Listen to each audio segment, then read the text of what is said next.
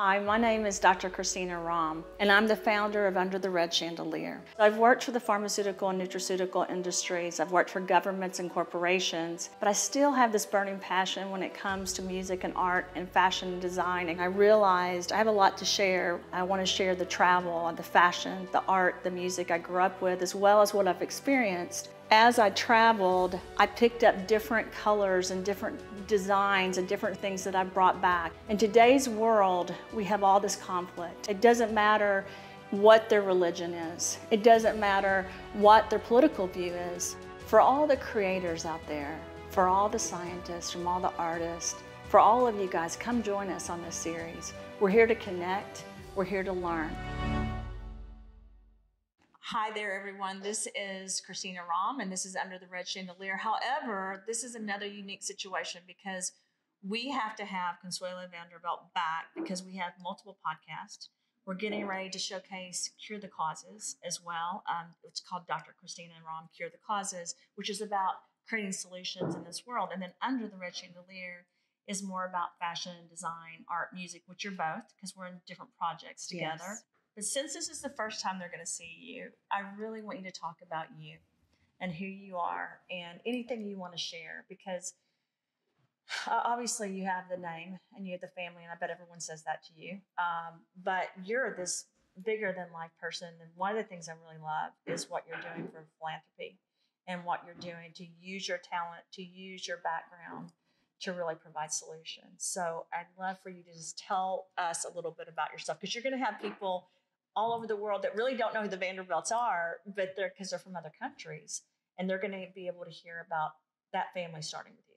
Oh, well, thank you so much, and it's an honor to be with you, and my goodness, for everything that you do. It's truly, so you're extraordinary. So. Well, we're doing this stuff together now. Yeah, I know. We're in this together. We are. Yeah. Bonded for life, yeah. Yeah. So it's many questions all in one, so forgive me if No, it's if a lot. I forget or I'm going to come back to you. I'm known for throwing a lot out there. Okay, good. Just forgive me. I'll come back to you.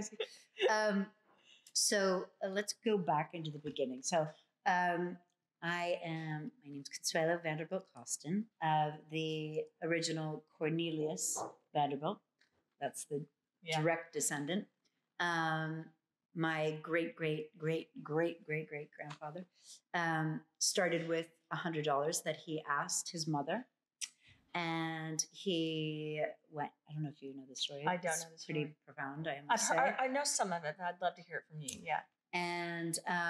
And he asked for this $100. And from this $100, he actually created one of the biggest shipping railroad empires in the world. And to this day. Yeah. And it created Grand Central and many other things and transportation and, and he really, I would say, obviously not knowing him, was a tyrant.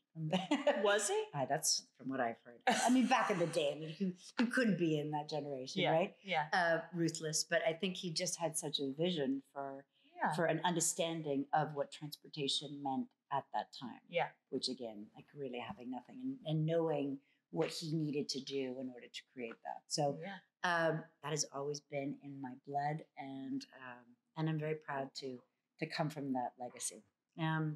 So I went a completely different direction from my family, and I became a singer-songwriter. Which is totally good. So why not do something completely different? Become the artist. Yeah. So I became a singer-songwriter. And a successful one.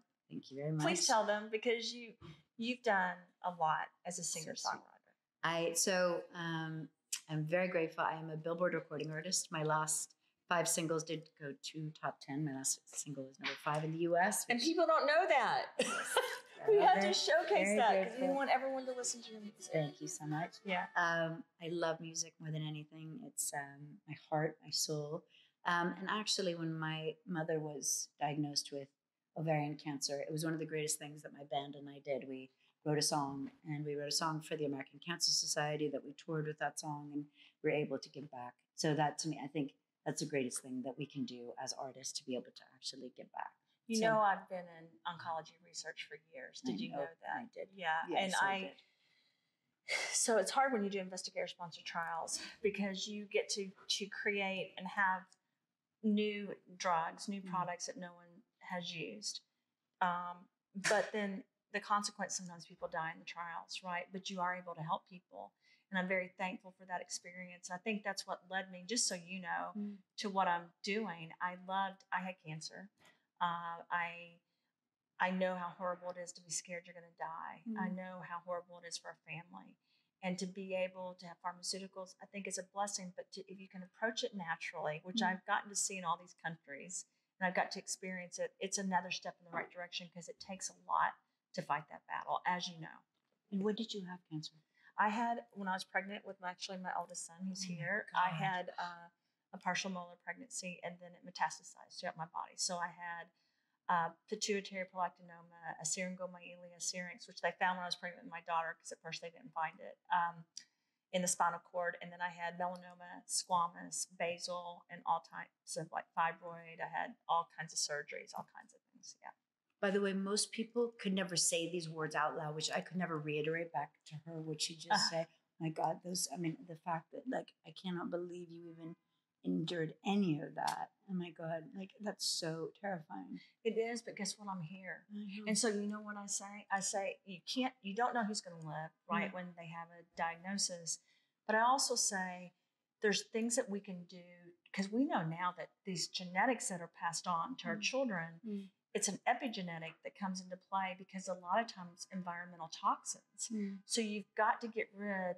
Like when people tell me the environment's not toxic and that we don't have issues with our environment, I'm like, you're completely wrong. Sure. We do, because the problem is when you have a nuclear war or use Agent Orange or you use GMOs, I could go on and on and on. It doesn't leave the stratosphere. So not only is it in the air, land, and water, it's everywhere. So let's say a bomb is dropped in Chernobyl or in Hiroshima, it affects all of us. It doesn't just affect one area. When people try to tell me, oh, but that was really far away, I'm like, no, it's impacted our fish. It's impacted our birds. It's everywhere. So I've really been on this journey since then. You know, I was in my 20s and I thought I would not get, I can't get too emotional. I didn't think I'd be able to raise my son. And so I'm like, we have to do something. And this is one of the reasons I love what we're doing with EWA, like the European Women's Association, what Karen Floyd's doing, what all these women are doing to really raise awareness for issues. You can't solve everything, right? But you have to try to start with doing the best that we can for our world and our environment. And especially when something like that happens to you. Yeah. Right. And that it changes you. It changes you. It changes you. Like people ask me, you're always working so hard, you always have this mission. I know for a fact if that wouldn't have happened, this would not be me. No, I'm just being honest. It wouldn't. It would 100%, not. And no. like with your mom, your mother, this caused you to really make a mission of helping in this area. It did. Ovarian cancer, it became, there was this incredible organization called the Ovarian Cancer Coalition of Greater California. And this wonderful woman called Gail McKenna, who had literally ovarian cancer for 35 years, which is like it's really unheard of. That's absolutely unheard of.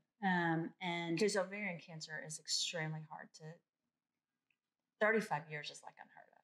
I don't mean to give. I don't want to give. Not. We don't want to say anything. Because it could happen. Absolutely, it can happen. But everyone needs to know it is all about early detection.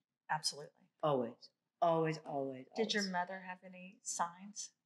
She did, and one of the things about this is that she had a pap smear, and because she was very young at the time, she was 49, and my sister had literally just graduated high school, and she went in and she had an abnormal pap, and the doctor said, oh, don't worry about it. Just go and have a good time. And she waited 6 months, and she just waited too long. Yeah. And when she came back, she had ovarian cancer stage 3C.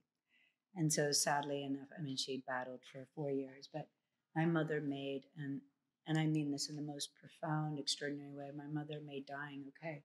She made it the most amazing, and there are no words. She made it for all of us. She made it okay to watch because it wasn't as painful as much pain as she was in, whether it would be going through chemo, going through radiation. she never looked as though she was suffering. She didn't. She didn't.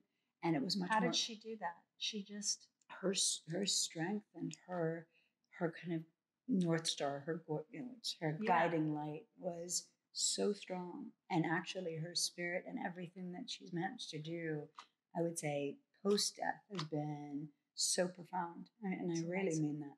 So anyway, Gail McKenna, this amazing woman, when I found her, when I found the Ovarian Cancer Coalition of Greater California, it gave me such an amazing network of women to actually help my mother, to help the research, the things that I didn't know about.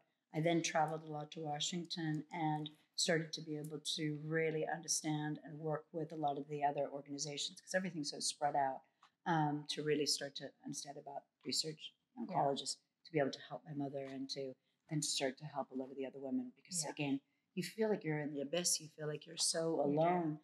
So many of these female cancers, I mean, they call it the silent killer because they're really... it's hard to explain to people, because people say to me, well, people care. People don't want to talk about it, actually. I don't mean that rudely. No, they just don't want to talk about it. They don't. And then as a female, you're always trying to solve everything. And so you don't want to burden people either. And so it's really hard. It's not what people think. It's I don't know if you know this, but in the science field, we've spent 70% less on these types of issues.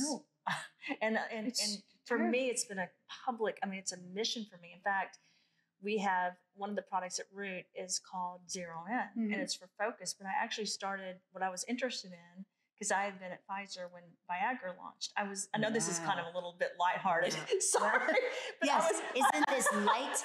Isn't everyone laughing? No, I know. But I was looking at, what about women? Yeah. Like, what about women? And it was always, as a research scientist, whether it was ovarian cancer or whether it was cervical or whether it was even female pleasure, anything, I thought it was important because we're here, and so it was, and I never think of women as a victim. I really don't. I feel like, what can we do to really empower each other? How can we make this better?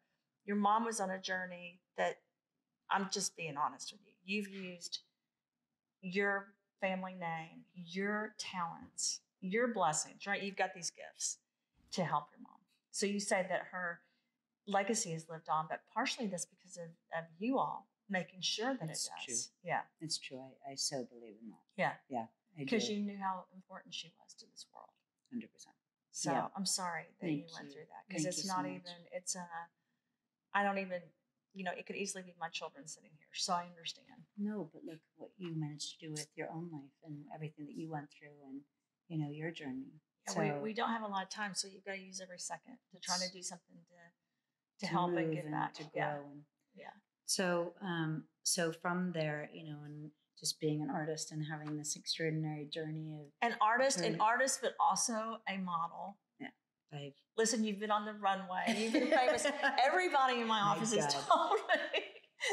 The shortest model in the history of modeling. I've just said, and I'm proud of it. No, I think you were on the cover of magazines. Yes, but I'm just saying at 5'7", it's like like walking the cow. My favorite thing is to be 5'7" and to be around 6'1". You know what I mean? And I'm looking up at them, going, well, do you think I look short in comparison? I don't think I look really that short. They're like, yes, you are. And I'm like, I need stilts. Don't my stilts look great? So, but you used all of that to give back and help. No, you've used all this talent. But I love it. It's so much fun, right? And I love being creative, and I love to do anything that I can do. I'm adventurous. And then I started again between the entrepreneurial. You're and answering artist, my long question in the beginning. It's all happening. I like it. I'm going back to it. Yep. And then I actually created a jewelry line called Homage, and actually an homage to the 5 generations of the women in my family. Wow. So I launched a jewelry line with HSN.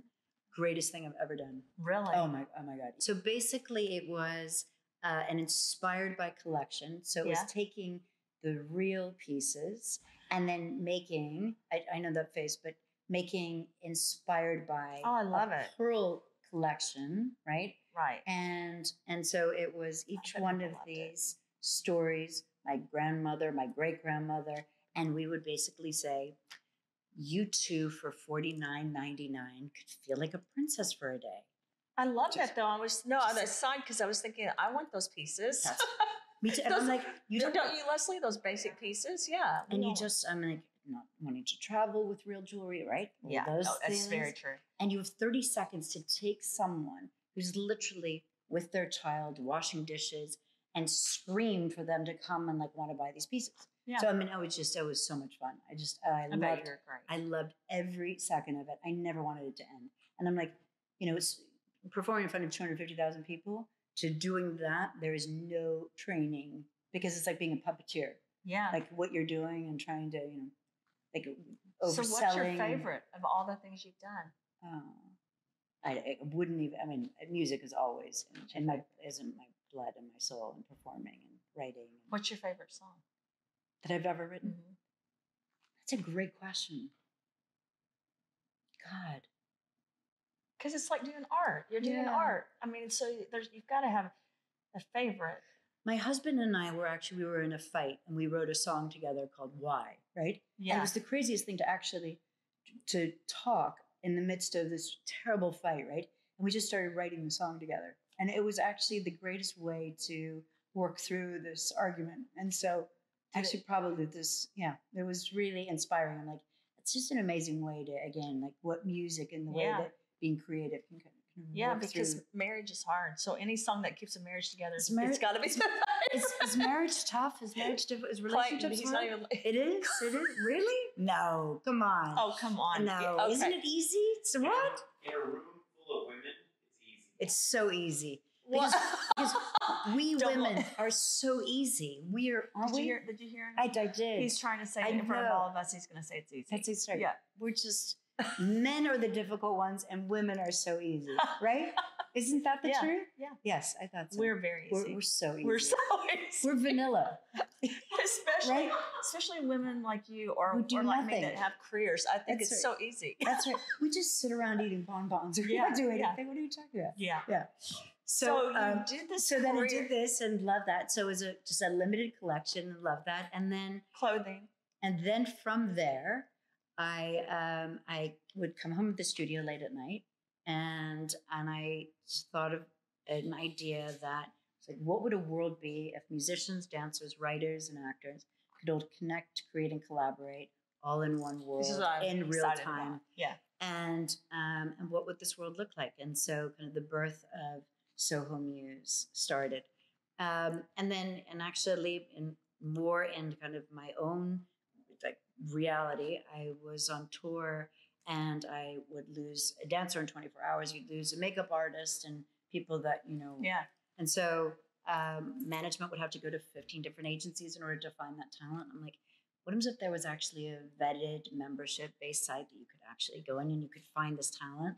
And I'm like, if you could do that in a local community, you could do that globally. We should be using Soho Muse because you may or may not know this, but the biggest secret behind what we do is the formulas we know work. They help people, right? I invented some patents that basically regenerate and help with the skin, hair, and nails with aging, and then the nuclear waste. So that stuff is important, and I can't make claims, so I have to be very careful unless it's a pharmaceutical, and then we have to go after an indication. But the real secret is our creativity, because we have so many people that will come in. For example, Clay's wearing these glasses. They'll say, you can't go in the interview and wear the glasses. Mm. And the other day I just said to someone, it's exactly what he's going to do. He's going to be him. I'm going to be me. And then that works. Because it's interesting, and you know this, what happens in the United States is not what happens in Italy and France, right? Mm. And actually, when you go over to the Middle East and you go over to Europe and you go over to Asia, this creativity is there. Right. And I've spent the majority of my adult career has been traveling for whatever reason. If you ask me how that happened, I have no idea. I didn't plan that. I do love to travel. I don't like to fly, but I love to see new experiences. And it's interesting. You have to be who you are, because if you really want to grow something, you can't be worried every second about what everyone thinks. You just got to be who you are. And then you've got to partner with people like we're partnering with the different projects we're doing to really, at the same time, give back. You do. Always. And that's what you've done. Yes. You've grown what you're doing, but you're also involved in these projects. And I would say you are unique because I understand that people that come from families and people that have wealth and power are involved in projects. But I have to be really candid with you to have your name blasted in front of me in these major things that have to do with science or business or female empowerment. I have this thing. If I hear something 3 times or it's in front of me, I pay attention. So I bet I heard your name 5 times within a week. And I'm like, wait a minute. And I'm going to be, and everyone's like, you guys have got to meet. You guys have got to meet. And I'm so excited to be in all these projects that we're going to do great business things together. Yes, I believe that. I do too. And I want to get Soho Muse out there. I want us to use Soho Muse. Please. We have to figure out, we have to get with my husband and make sure that we're bringing this community into that. But I also love the projects like the First Ladies Initiative. Yes. Yolia was on earlier. Karen was not on today because Karen's traveling. I've been on the phone with her a lot, and her amazing photographer, Michael, who loves you. He's wonderful. He's so sweet. How sweet is he? How good is he? He's so fantastic. He's so amazing. He's amazing. Yes. He's so great. So it was interesting. He was like, how do you know her? And I was like, you would not believe how many times I've heard her name. That's so sweet. That's so amazing. He said amazing things about you. You're in this circle of people that are trying to make these positive changes. And how did that happen? That's a really good question, because I look at you in the same way. It's like yours came obviously out of, something that was important to you and something that you experienced. And I think that the way that you were raised, it just to me feels like your values, right? Me, I feel like I had a profound car accident at the age of 19. I was told that I died during the car accident, and it was the biggest shift in my life, where my entire face was smashed, and I literally spent about a year. And I didn't have any plastic surgery. Nothing happened. I have this little dimple that my ex called an angel's kiss. And it was really my kind of the beginning, middle, and end of a moment where my life stopped and started. And it gave me a reason, and it gave me hope, and it gave me something that actually kind of started music, started my life, and started my hope. So I think it's just, that really was, kind of changed my entire relationship with my parents, just everything. But your life hasn't been easy. No, it hasn't. Not at all. Not even, no, it hasn't. Well, people have this misconception of, and I don't know if you know, I don't want to change subjects. There's a Greta who's over the World Influencer Awards at the film festivals. I mean, does all these different groups. We were talking about this. People think if you're born in a wealthy family or a powerful family, or if you achieve that, then it's easy.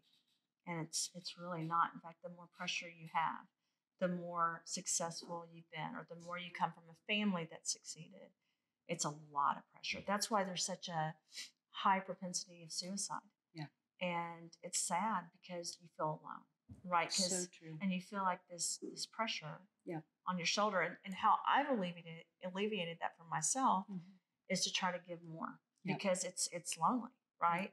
So I'd love for you to share, because I think one of the things we do as women is we highlight what we've done, because it's hard as a female to get to where you get in life, right? And it takes a very strong woman to get there. But it also takes a woman that's not willing to quit. Yes. I'd love for you to talk about some of it, because I know these pivotal moments, like the car accident, your mother, different things have been really hard. And I'd love for you to share, just because I always want to help. I always want to help people watching, for them not to just hear how we've succeeded, but how we failed and how hard it's been too. Yeah. Okay. Yeah, for sure.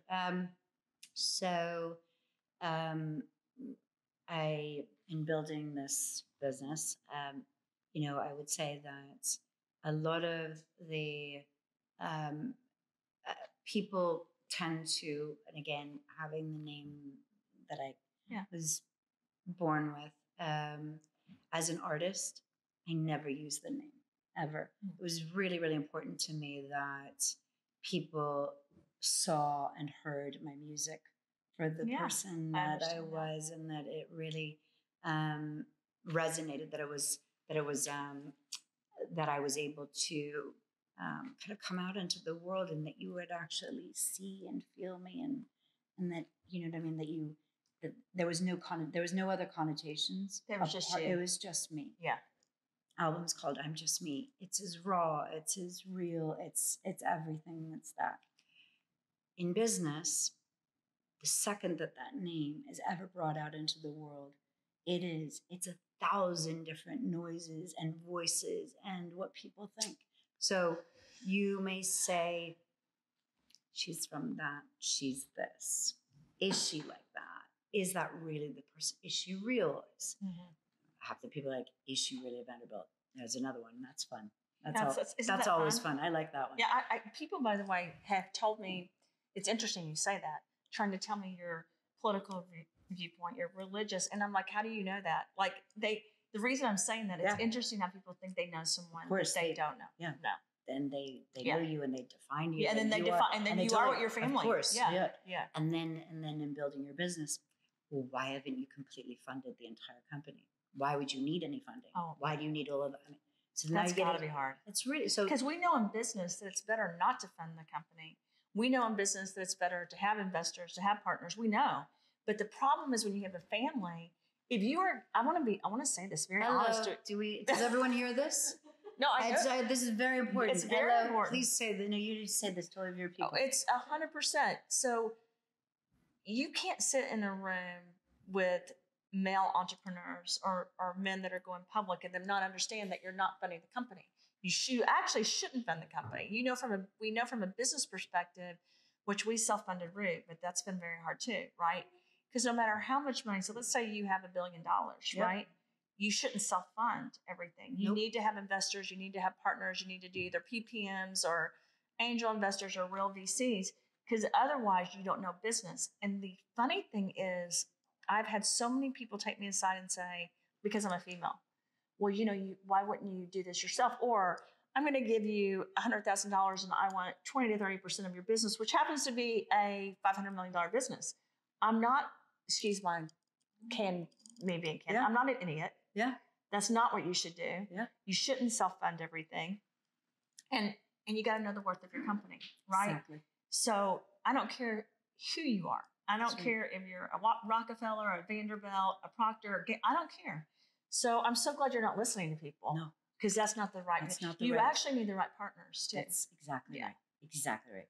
So not only have I brought in investors, I have funded myself, right? But you also must go out and you must get the company funded, or it's not real. Yeah. So there is, but it's always those connotations, and it's really hard. So that and people don't realize that, and you're never having those conversations, and you're never able to actually be real enough to say that. So you're living in this, and then people actually don't want to hear that either. They don't want to hear the sob stories because they don't want to ever feel that like it's ever bad or there's something wrong, and no one ever wants to hear that. But you can't. So here's what I think is hard about. I'm just going to say this: having money or coming from a family or whatever. You think. I mean, I'm being very honest. Yeah. You think, well, if I, they don't need the money, and if they do need the money, why do they need the money? They must not be good at business. Exactly. And well, their family had, 5, 6, 7 generations of money. So what? Like in the end, if you're really from a family with money, then you really should be able to start businesses on your own. They should have taught you that you shouldn't just use the family money. Does that make sense? Exactly. And so this is a whole misconception, and it's got to be harder. I'm just being completely candid that you're a female, because it's you have to be careful. You're right. You have to be strong. You can't make people feel sorry for you. You can't make people feel like you're weak. I think you've done a phenomenal job. Thank you. But I'm like you. I've done the whole gamut. And then you also, as a woman to a man too, you also want to be sexy too. You don't want to be. You don't have to be a feminist all the time. I say that. I'm sorry. Why do you want to be that? I don't want to be that either. I don't want to be that. Like you want to be girly sometimes. You want to be able to be your multifaceted. Exactly. Why can't I be? Why can't I be a woman? Why can't I be all of those things and that not be okay? And like I feel like we're living in such a strange society, and I think men don't really understand where we are right now. Yeah. And I think that women don't. I think we're really. I don't think women don't either. I don't either. So okay. So that's one side, right? Yeah. But and I don't, and I say this all the time. I don't care what other people, who they are or what they choose. No. But if I want to be a female, I can be a female. Yeah. And that's okay. And that's can totally I please? Me too. Just let me be me. 100%. That's what I say. Me too. And I feel like the most misunderstood person on the planet, and that's okay too, which is the name of my new book. Yeah. What's it called? Misunderstood. But it's not, but yeah. I want to read that. So we'll push that one out too. Thank you. So then from there, what I really started to see is in building this company and through kind of the meetings, the being misunderstood, the getting into the room, but being in the room sometimes for absolutely all the wrong reasons. Yeah. But working through that and then trying to find the right teams. So there's a lot in that and figuring all that out. And then really kind of looking at this and saying, is this everything that I wanted? And putting my music on hold in order to make this business happen.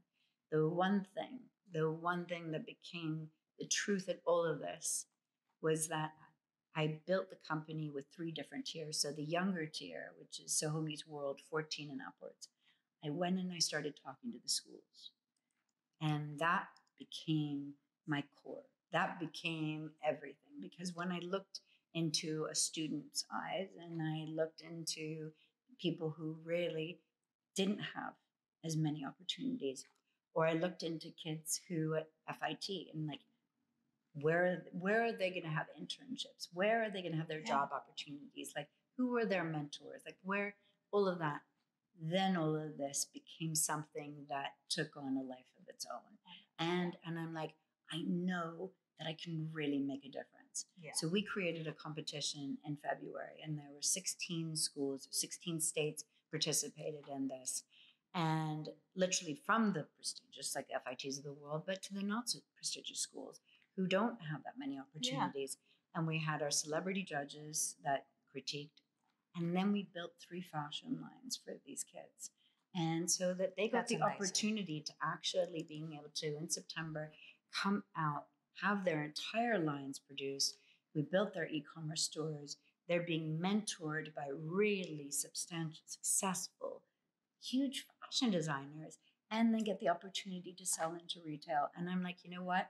That's a game changer. That's a game changer. That to me is like, we're not just we're not just sending them off into the wilderness and giving them money. It's actually, we're walking them through the path of actually showing them how to build a business, how to get them from A to B and never leaving them alone.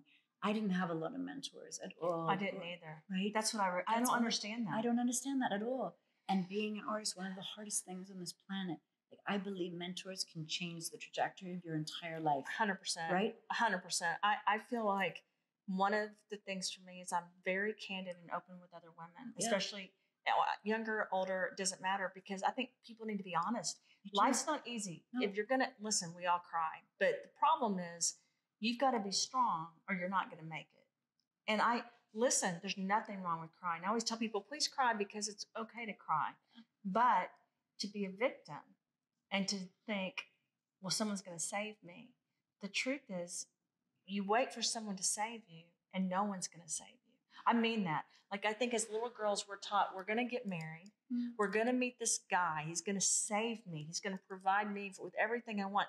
Then you're going to keep waiting because no one's going to save you. Mm-hmm. You have to save yourself. You have to love yourself, which can be one of the hardest things. Hardest things.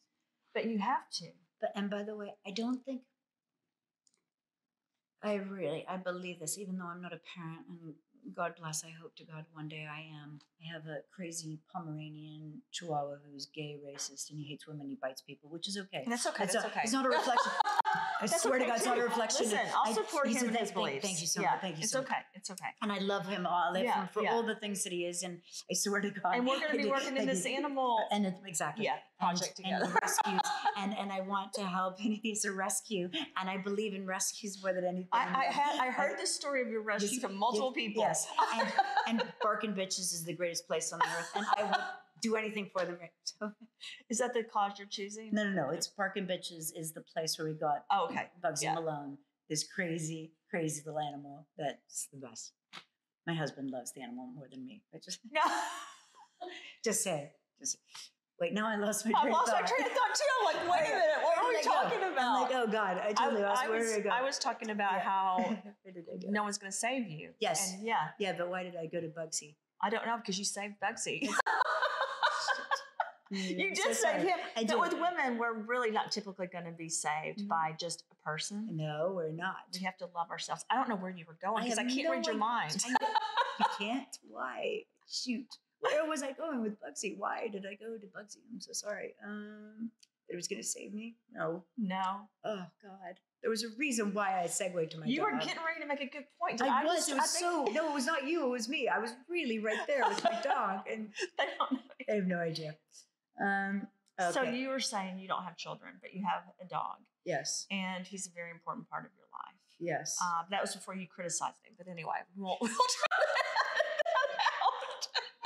You complimented him and then you criticized him. I did. Okay. He's got a lot going on. That's what you can see. But you're doing all this amazing things because, and you, I just want to say this because they're going to make us get out of this podcast and you're going to have to come back very soon. Yes. But you have managed to somehow go through all the things you've gone through that haven't been easy and figure it out. And now you're in the process of really taking your company to another level. I'm going to go with this. Yeah. Okay. So I don't think that you finding, this is what I was going to say, that no matter what age that you are, right? I don't think that there is, it's like you don't necessarily just find yourself and immediately like, oh, you're going to love yourself at this age. Or like, right? It just doesn't happen that quick. It doesn't. And I think that whether it's the life lessons or whether your parents or the life lesson that you may experience, like what happened with you in your 20s, what happened with me in my car accident, that actually lead you to finding that love within yourself, right? It's not easy. And I think you have to find a way to be accepting of the fact that it is really hard. Like I was a people pleaser for so long, right? Yeah, me too. And it was really hard to be able to get past that. And I still have to fight with that. Yeah. And to be okay with the things that even in your insecurities to say, you know what? That is me, or I have to work at that, or these, you know what I mean? And not just immediately say, okay, I'm going to like need to get to the perfection. I think because it's so hard. I think we're striving so hard to get there. That was my point. I think we're trying so hard to that ultimate right now, right? To be the best of the best. And that's what I mean. Like women are just in this impossible. You're never going to be perfect and you're never going to succeed at everything. No, right. And you're never going to have someone step in and save you from all of that because it's part of our life. It is. And so, but you're a key figure. I just want to say this before we end. You're a mentor to people. I mean, honestly, you're helping people.